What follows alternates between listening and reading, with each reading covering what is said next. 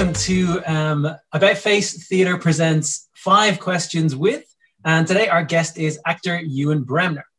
Now, Ewen is an actor whose extensive screen credits range from Trainspotting to Wonder Woman, and whose theatre work includes performances in productions at the Bush, the Donmar Warehouse, and the Royal Court, among others. Ewen, you're very welcome.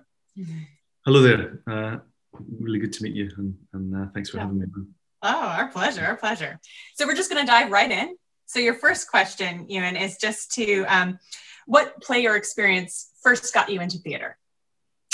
Well, I was involved in youth theatres when I was a kid, from about the age of, I guess, around even, well, yeah, maybe 10 years old or something.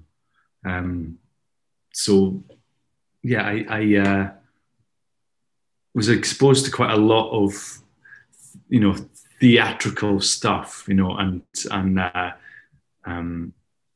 whether it's like sketches, a lot of community theatre and a lot of kind of visiting theatre companies like 784 and Borderline Theatre, where I was going up Communicado, Jerry Mulgrew, and so this was in the 80s. With when Thatcherism was just looming and starting to sort of decimate a lot of the cultural industry, and also like a lot of this idea of social membership of society and social integration and responsibility and stuff. So a lot of what I was seeing was influenced. Was very much influenced by that at the time, and so I guess to answer your question, the first play that I saw that made me feel like, oh my God, this is really powerful. Theatre is a powerful thing. Was a play that I saw on television. There's a Harold Pinter play called The Dumb Waiter.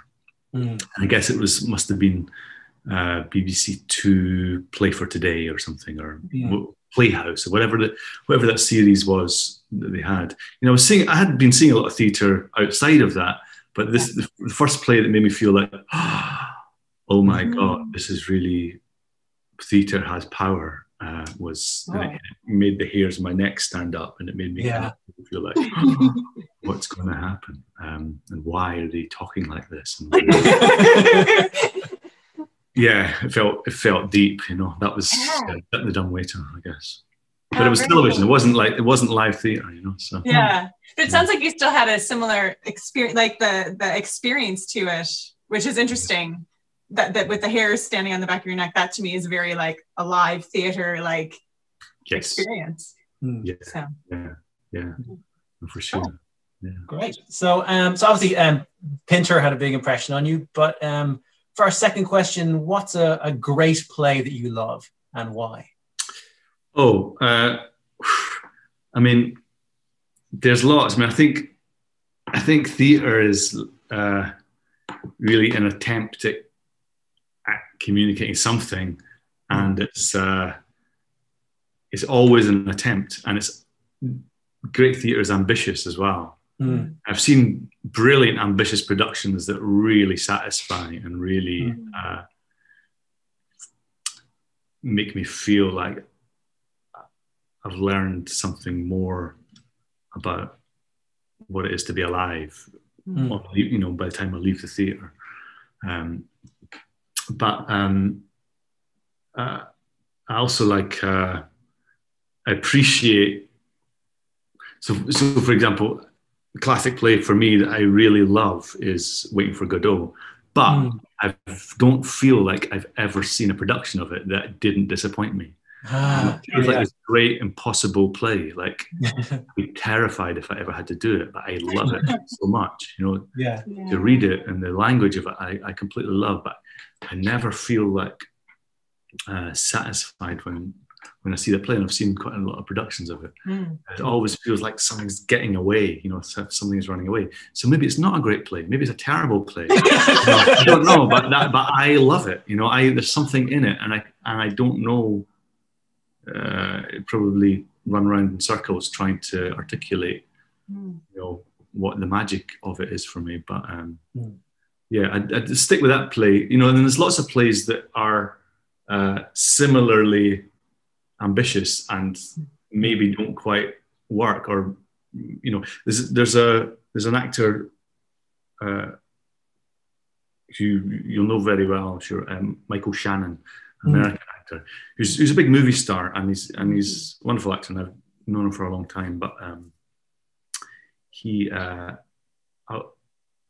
is hands down my favourite theatre actor. Like on stage, I don't think anyone can touch him. I mean, that's not completely fair in terms of like UK. There are some amazing UK stage actors. I mean, that I just, you know, are incredible. But in America, I think no one can touch Mike Shannon. Like he's I go see pretty much everything he does. Like, I remember I first saw him doing Killer Joe at the Bush Bush Theatre, in a tiny studio theatre above a pub in Shepherd's Bush, about God, I don't know how many years ago now. A few years ago. Early 90s. I can't add up that many. And that, in terms of being a satisfying piece of theatre, was really so exciting in the small space. And I saw it in the bigger space. I've toured around, and I saw it in the bigger space in London, and I was like, oh my God, it's terrible. And then I saw it in, like, you know, and them doing it in New York, and it was kind of not really as, you know, never had that same kind of impact on me. But I think, Tracy Letts wrote that Killer Joe, and he's astounding. You know, he's we love his work. He's phenomenal. Yeah, definitely. Yeah, cool. Well, so taking a little bit off of that and about, you know, having expectations, right? So you had these different expectations going to see the same play. Have you ever had an experience in theater where what ended up happening or what ended up being presented was very different from what you had expected? I've been involved in a production. Yeah, for yourself. No, sure. I mean, and that's a good thing a lot of the time. I mean, most productions wind up being something different from what you were guessing at before you started. I think it was going to be. But there was one very formative experience that jumps to mind just now. Was working with David Glass's company, which was called the David Glass Mime Ensemble in the early 90s, I think. And we were doing a production of Gormenghast, the Mervyn Peake novels, and so we were playing all these characters, but it was very physical theatre, and it was very influenced by many different styles of theatre, including commedia, and also including no theatre, Japanese no theatre, and kabuki theatre as well. Like, so we were using a lot of sticks to kind of create sets, you know, like they were just, to suggest the setting, you know, like. So, and we had, you know, these amazing costumes, so heavy, big robes, and I was playing the king, Titus, and I was also playing his son, young Titus grown, and so it was hugely ambitious production, and it went down great in London when we did it at the Lyric Theatre, but we then did a tour to South America, and the whole time through the London production, I felt like I wasn't getting it. I just felt like I'm not doing this right. I'm not. And the company was a mime ensemble. It's called a mime ensemble. It wasn't mime, although there was a lot of that physical work. And David Glass is just a wonderful mime. He's an amazing artist. And his ensemble had been running for years, and this was the third production that I was dropping into on this production. And it was very important to be a member of the ensemble, to have good ensemble, which we were indoctrinated with this idea of good ensemble, which I completely respect and I completely agree with.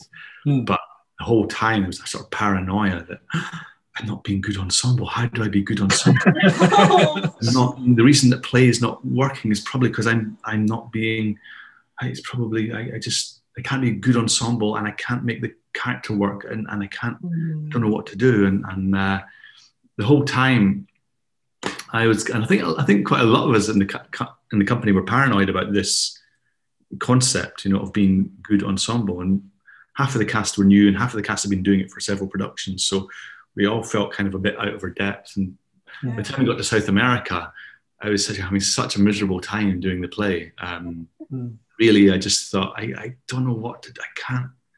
It's something. It just doesn't feel right. I'm not getting it. I'm not able to kind of make these scenes work. I'm not being this character properly, or either of these characters properly. I don't know what to do.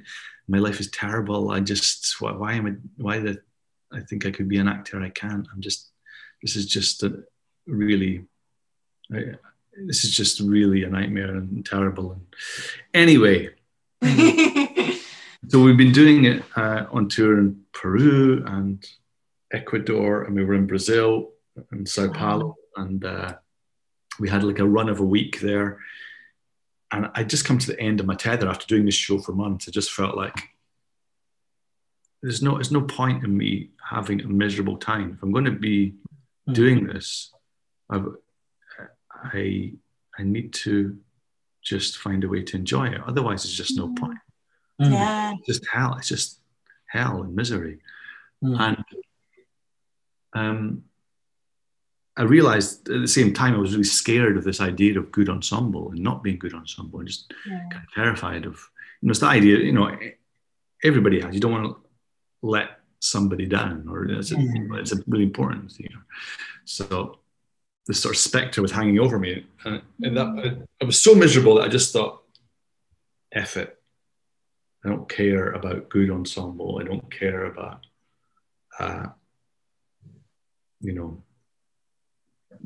trying to be something that I'm not. And as soon as I let go of that, everything fell into place.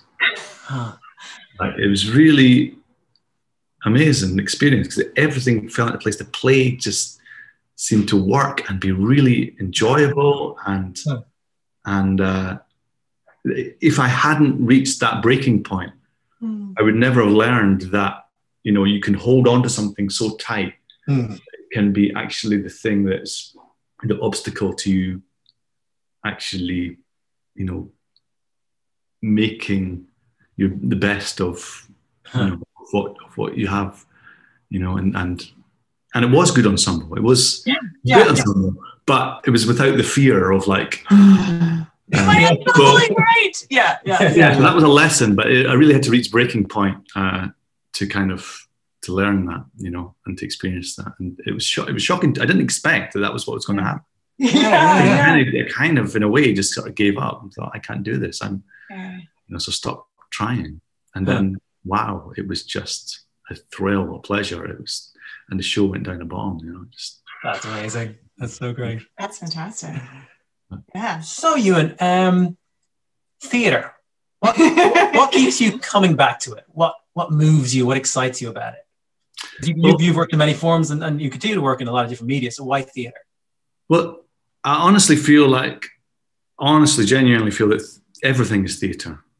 Everything in life is theatre. It's not just humans that put on a show. Animals dramatize things in order to achieve something, or in order to show something or demonstrate something. And wherever we go, we can't help but either consciously be acting or unconsciously be acting. And so for me, like, theatre isn't something that happens on the stage. That's something that we consciously make, to present something, and I love that.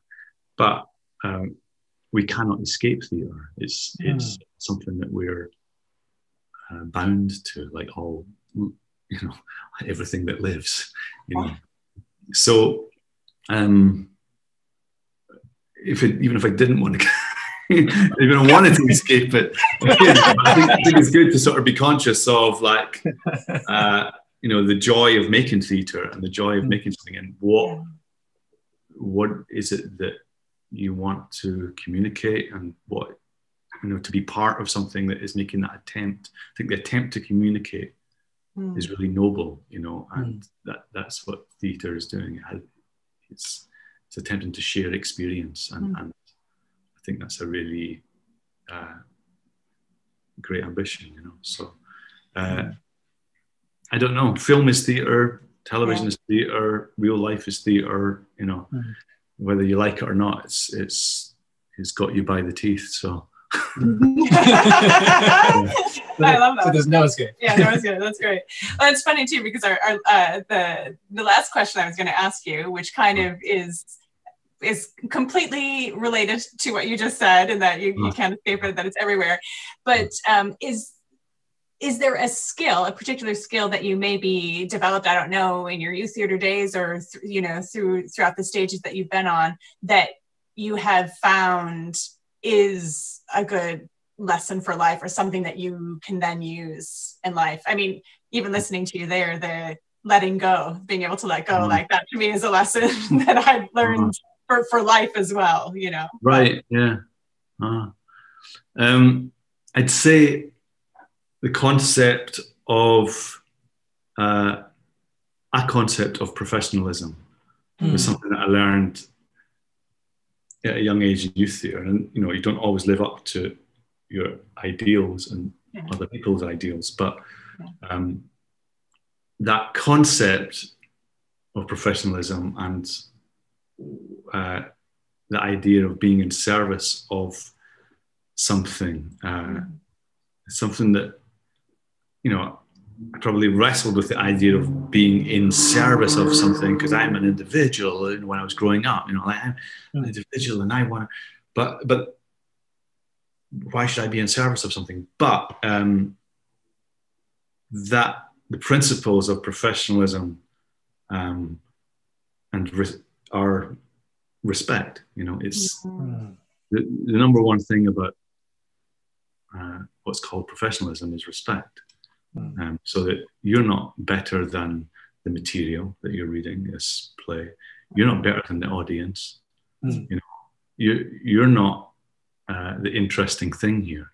The interesting thing here is not you, and it's in service of something. So what is it you're putting yourself in service of? Like, don't let it be for nothing, So like those kind of ideas are something that I feel grateful for having to wrestle with, and ideals and ideas that were thrown at me, when I was growing up. I had to explore and had to question and had to come to some sort of understanding of, and I feel that's really helped me in all kinds of areas of my life. Yeah, definitely. Yeah. Oh, that's very terrific. Cool. Wonderful. Well, thank you. That's great. So just as a bonus question, what are you working on at the moment here? A few things, but and in an hour, I'm going to go teach an online class, an acting class on Zoom, which is like a weekly class that starts today. I'm doing through a company called The Leap Acting. And so there's the students internationally in the States and elsewhere that are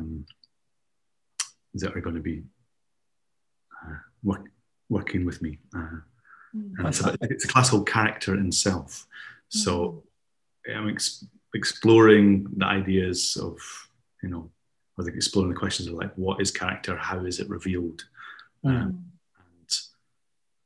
the problems of acting, like, how do we overcome these obstacles that are inherent in being an actor, acting, making a scene work? How do we how do we overcome those obstacles, and how do we get the maximum value out of the opportunity that we're afforded. So that's Character and Self starts today, and that will run for probably the next couple of months and beyond. But so we're doing that, and then I'm also directing tonight some actors in Colombia and Bogota and in New York on Middleton's Bluefish project, which was a live production that Anna Nugent here was stage managing in the summer. We did it as a live film, and this production is being developed into a feature film, which we're almost finished shooting remotely in all these different parts of the world, in Denmark, South Africa, London. It's an amazing visionary project by Clark Middleton, who sadly in the middle of our film shoot passed away, contracted a virus, and so we're carrying on. And it wasn't not coronavirus; he contracted West Nile virus, which was running riot in LA around the same time as the pandemic, and so we're carrying on in his name. Almost finished shooting, and the post-production starts soon. That's great. That's so amazing that you get to carry it on and carry on Clark's legacy in that way. That's really wonderful. Yes, yeah. He feels very close. It's all. He was a really incredibly, fiercely compassionate man, and it's a very compassionate, funny, tragic piece that he's made. So lovely, beautiful. Well, Ewen, thank you so much for being with us. It's such a joy, and we'll definitely share any of the links for the class. Wonderful. Can people still join, or yes, they can. Yeah, there's still some places available over this next couple of weeks or so. It should fill up, but there's still a few places available. So it's for anybody, any ability, and love it. Great talking to you. Thank you. Yeah, such a joy. Thank you so much. Pleasure, Ewen. All right. Cheers. Bye-bye. Bye-bye. And I just wanted to say thank you so much for being with us, our audience, and we look very much forward to seeing you again at AboutFACE Theatre presents 5 Questions with ... Take care. Bye-bye.